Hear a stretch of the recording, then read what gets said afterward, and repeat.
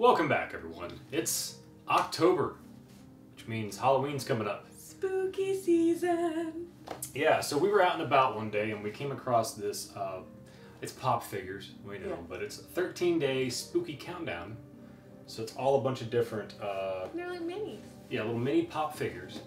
And since we did like the 12 Days of Christmas last year with hot sauce, I thought, well, this would be kind of fun. So we're gonna open up one of these at a time. 13 days worth of stuff. It's the 13 Days of Halloween, not Yeah. sponsored by TBS or TNT or TV something. ABC Family. There we go. / Freeform. Oh, Freeform. Yeah. Okay. We'll get to that. But, yeah. On top of that, we're going to talk about something Halloween related every day as well. So, you want to open up the first one? Yes. Yes, I do. See what day one is. So, it's a really cute box that's like, looks like a little, like, spooky gate. And then you open up the gate.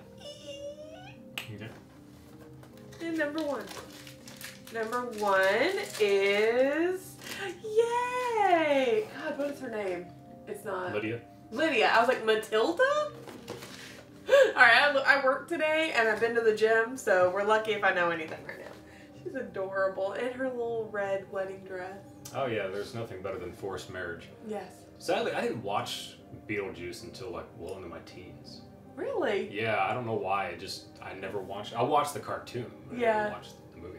That was a childhood staple of mine. Yeah, so great movie though. Speaking of which, so this is gonna be a very quick topic, but since we're doing the 13 Nights of Halloween, I wanted to talk about the 13 Nights of Halloween that used to be on ABC Family. Right? Remember ABC Family before it became Freeform? Yeah, I actually figured that out. It's actually a joint venture. Of course it is. Yeah. I mean, that's where a lot of my love for like some of the more child-friendly Yeah.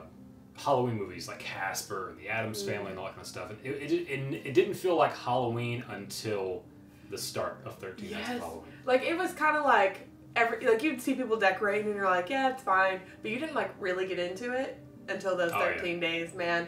And then, like, it was the best build-up. Now? No. Drop that shit. 31 Nights of Halloween, Yeah. and then, like, they have, like, Shrek in there and all this kind of stuff.